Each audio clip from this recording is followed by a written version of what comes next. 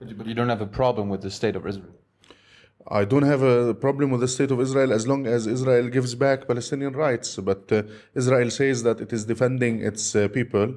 They're not? I mean, the rockets going to... Yeah, but you should get the other side of the story. I mean, this is what they say, but they don't say that they run the longest occupation in modern times, that they have occupied the Palestinians for 66 years, that they've annexed more land than... Even when you sit here, if you look from my window, you see a settlement or you see a checkpoint. And with a situation like this, you know, you cannot negotiate your pizza while it's being eaten.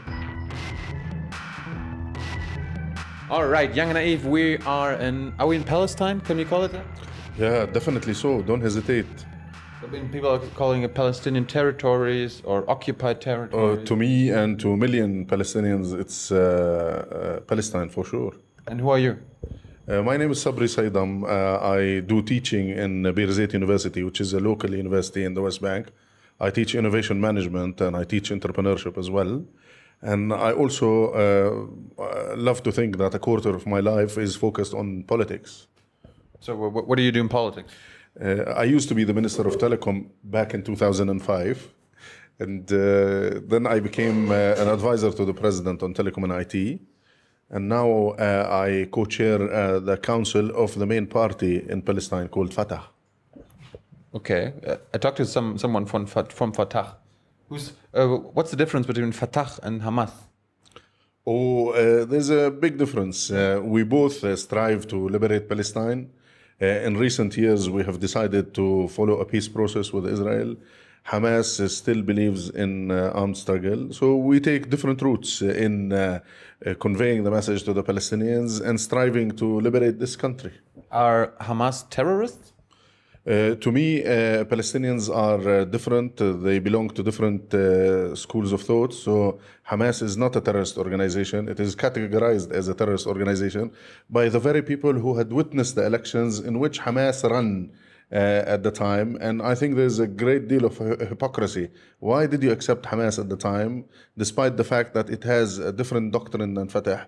To run in the elections, you monitored the elections, you declared their victory, and now came later and say, oh, no, this is a terrorist organization. Well, maybe they were disappointed that they won. Well, maybe it's the case, but people from your country witnessed the elections, and then they declared Hamas as a winner at the time, and later came government-wise and said, no, we don't accept this victory, we should boycott the Palestinians. And back in 2006, 2007, we had total stagnation, no salaries were paid to public sector, and that caused a rift amongst the Palestinians. So to me, it's hypocrisy. You cannot accept the process, but yet refuse the results. You either live with both or declare yourself to be a lunatic and don't accept democracy at all. So should Israel negotiate with Hamas or with all of you guys and even Hamas? I mean, look, at the end of the day, the Palestinians are not going to exterminate the Israelis, and the Israelis can't do it. You're filming while a war is taking place in Gaza, and you could see Israel has used 15,000 tons of bombs and needed more ammunition to fill its tanks and its machine guns. But yet the people of Gaza still exist. Identity cannot be wiped out by a press of a button. People fight for their independence. And according to international law, every country, every people who are oppressed have the right to oppose occupation. So that sometimes has different turns. One man's hero is another man's terrorist. And that's the game. Is Gaza occupied?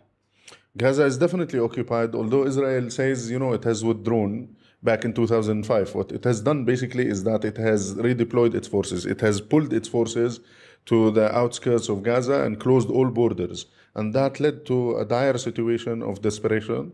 People were unable to move. Passage of goods was brought to the minimum.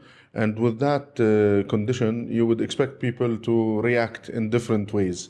That's why we saw rockets, that's why we saw tunnels, that's why we saw people marching in different capitals asking for the end of siege on Gaza. But I was told Hamas fighters are viewed as resistant fighters. Would you call them that as well? Well, the whole Palestinian nation now stands versus the Israeli attack that's taking place. So to us, we are all in the resistance trench, confronting the occupation. But yet in Fatah, we still believe that peace will have to come one day, that our war is not with the Jews, as some people would like to propagate a message of hatred that exists between Arabs and Jews. It is against occupation. And sometimes emotions run high, sometimes rhetoric runs high. But at the end of the day, history shows that people can't exterminate each other. They would have to live side by side. And let me remind you, back before 1948, Jews and Muslims and Christians were living in coexistence, total coexistence. It's when this notion of starting the State of Israel that was initiated back in 1898 that the whole game changed, and it became so terrible. The situation became so volatile until 1948 when Israel was established and things went totally out of control. But you don't have a problem with the state of Israel? I don't have a problem with the state of Israel as long as Israel gives back Palestinian rights. But Israel says that it is defending its people. They're not? I mean, the rockets going to... Yeah, but you should get the other side of the story. I mean, this is what they say, but they don't say that they run the longest occupation in modern times, that they have occupied the Palestinians for 66 years, that they've annexed more land than... Even when you sit here, if you look from my window, you see a settlement or you see a checkpoint. And with a situation like this, you cannot negotiate your pizza while it's being eaten, and you cannot accept your pizza being stolen and yet ask for the security of your opponent. It's really a terrible idea. And whoever said to Israel that this is a good idea, it's a terrible idea. You cannot couple occupation with security. It's nonsense. How can you say to your people, I'm defending you, I don't want any rockets to come to you, but you don't say to them, let me go and end the occupation so people on the other side can live in peace and prosperity, and you can live in peace. It's a formula that I don't understand. Maybe we should get you to become the Prime Minister of Israel. Maybe you can put some sense. I'm too naive. No, I think you're a sophisticated person with a lot of knowledge, and life has to be taken easy. I wish I was never a politician with a suit, maybe shorts and t-shirt. I can understand the word better. But we have to do our job. We have to fight for the independence of the people in different modes. I teach in a university. I consider this to be part of resistance. I am here. I consider this to be part of preserving my identity. But at the end of the day, I want to see an end to all this. This madness is serving nobody. And I think this area especially has had a lot of bloodshed. You mentioned the settlements. Are settlements a good thing in the West Bank? I'm surprised that you say that, but I consider this to be a provocative question. I like it. Settlements are established on 60% of this territory. People say, oh, how 60%? Settlement is not just a block of cement that is there. Settlement would have to have roots that's connecting these settlements. Why don't they take the Palestinian roads? Some roads are shared, but even in international law, this territory is considered to be occupied. So Israel is not, we have not reached a state whereby Palestine was divided between Jews and Arabs. Back in 1948. Now we have Israelis who are coming and establishing settlements and are saying that we are here to stay in our biblical land, land of our ancestors, and it is the land of Arabs, it's the land of Palestinians. They're establishing their settlements, they're annexing these lands, they're stealing the lands, they're stealing the water, they're confiscating people's lives by manning the roads, and these roads and settlements are forming a network that stretch to 60% of the West Bank. So imagine tomorrow, if you let go of this, people will be at your doorstep and there will be a settlement at your doorstep. And this is not a life that you can call coexistence. Coexistence would have to be served by peace, by justice, and only when justice is served that the Palestinians will sit tight and will be contented. Do the settlers have the same rights as Palestinians? They have more rights, like, they have swimming pools in the settlements. It's a right. Every settler has a right to have a swimming pool. I wish every Palestinian has the right to have But the reason I use the pools is to basically identify a major problem that's in the West Bank. Like you go to Bethlehem, or you go to some localities of Hebron or Hebron city, you will see that there's scarcity of water. Some localities don't get water for 6 months, while settlements next door have plenty of water and have the swimming pools that I mentioned at the beginning. So the issue of fairness is not there. The issue of justice is missing. And as long as this component is missing, there will never be peace. And people think, Israel is just occupying territory. It's about geography. It's not about geography at all. It is geography plus water plus airspace. Like, your computer whiz, I'm sure, you use YouTube, you use 3G, and you take it for granted in Germany that you have 3G and you have 4G and 5G is in the making. How much Gs do you have? We have just 2Gs, and with the 2Gs, we don't get much internet here. Why? We're addicted to internet because Israel has 3G. Oh, but does not allow the Palestinians. Why? They say it's security. Why security? You never understand. Mobile connection is... I'm a telecom man, I understand it all, but to explain to people that you can't have 3G because of security, Really? A story that doesn't fly. Explain that a little bit. Well, according to the Oslo Agreement, anything that we have to acquire would have to be accepted by the Israelis, inclusive of... and vice versa? That's a big thing. I see fairness again. If fairness was there, it should have been vice versa. But the frequency spectrum that we use for the different services, including 3G and 4G, and even the operation of FM radios and TVs, would have to be acquired and would have to be accepted by the Israelis. So we have applied for 3G. Israel maintains one line that this is security category and you should only operate through Israeli operators. And we would like to establish our gateway to the world. Why do we have to go through Israeli operators? In fact, there's been resolutions taken by an institution called the International Telecom Union that allows us the right of way so we can access our own gateway or establish our gateway to the world. But Israel says, no, 3G, you have to come through our own companies.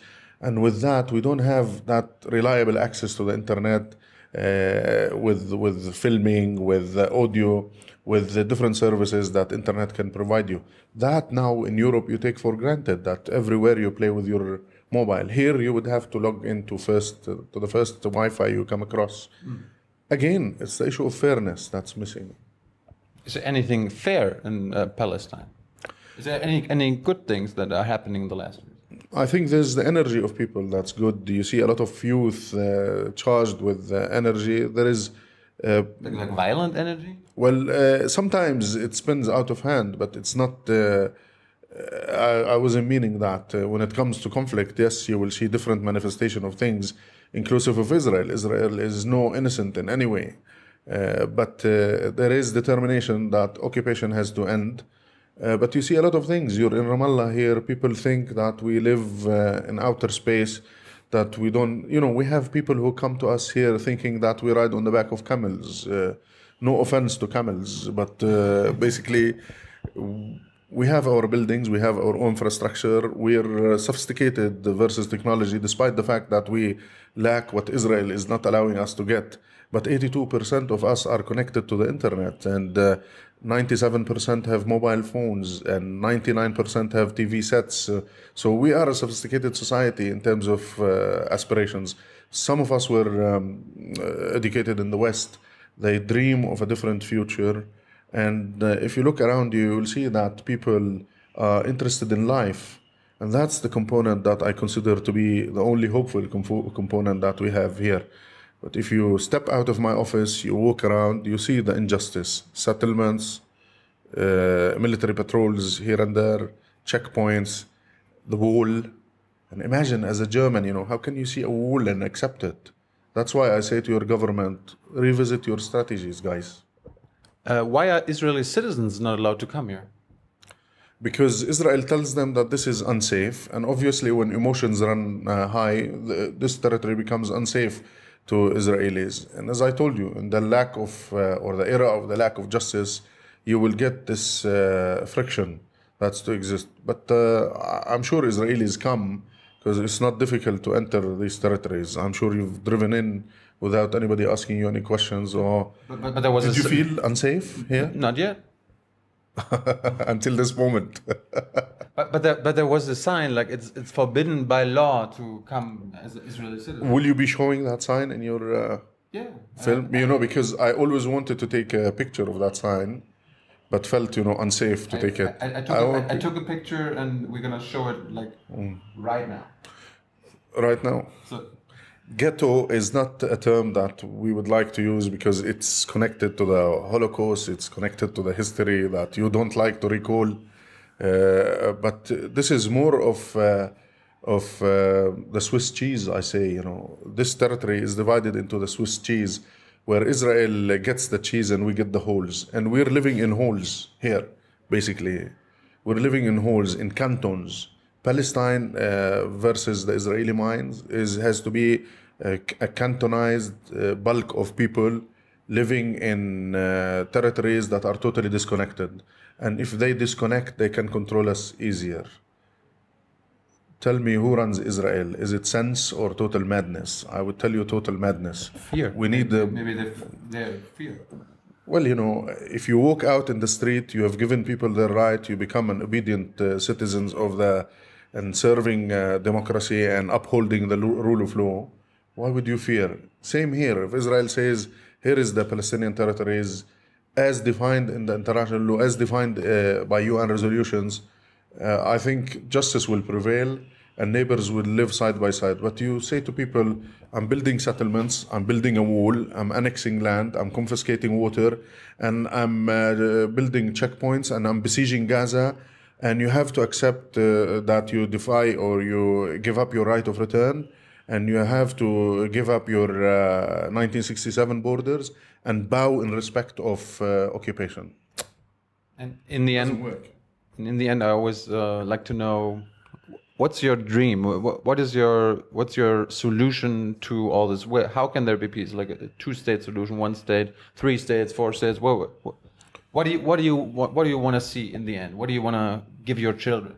It's funny because when I used to listen to my mother, she used to say, hopefully your future will be better than our present days. And funny enough, I say that to my kids now, and that's my main dream, is to get my kids to live with their space of life, to excel, to prosper, to produce, and to become a knowledge productive society. We've had a lot of bloodshed, we had a lot of anguish. What we need to see is a different future for our kids. And I tell you for sure, I remain hopeful, despite the fact that 2,000 people were killed in Gaza a few days ago. And as we speak, the war is now in a lull situation, but it's ongoing. I remain hopeful. And things will change, I'm sure. But what do you hope for? 2 states? You want to have your own state, or do you want to share a state with Israel? I had hoped that we would have 2 states, but with annexation of more land, of this geographical appetite that Israel has, maybe we'll end up with 1 state. Run like a binational state? Israel will not accept, because we multiply quite fast. Population increases. How is that? How is that? Do you make more love than Israelis? Well, that's something beyond my scope, but I would say, we are a very energetic society. We produce kids more than the Israelis. Their population concern really threatens the demography as Israel sees it, so they don't want to have us there. And the rights of our brothers and sisters living in 1948 areas now controlled by Israel and is considered to be by Israel as Israel are not given the rights to a space of their rights and space to access a better future, is basically evident that we will not be existing in a binational state. And give me a year. When will peace be accomplished? When do you think? Be naive. It's funny because you interview me the day when I published an article, The End of Israel. It's titled The End of Israel. Oh. And in that article, I make fun of people somehow who are saying, when is the end of Israel? I say, when is the end to humanity in the Middle East with Arab Springs, with total unrest, with the evolution of resistive fronts who are becoming more religious militants, you see funny things that are happening, and I say, is it the end of Israel or the end of Arabs? Is it the Arab state or the Sunni state? Is it the Israel finishing, or is it the establishment of a Christian state, say in Iraq, or a Shiite state, or what have you? The world we live in is a total madness. This is certainly a life that's too challenging for somebody like me to even love to witness. But I'm living it and I'm learning as you learn and try to simplify. Is there a recipe against madness? There is a recipe called sense. But that four-letter word is it 4 or 5? It's 5, I think. Yeah, 5. 5, yes. That 5-letter word is difficult to uphold. It's easier said than done. What about a 4-letter word? Love. That's a secret formula that should prevail, and it is the message of God. If love had existed, I think... love your neighbor. Love yourself even. Be selfish, but live and let live. Live and love. And space and justice make a world of a difference.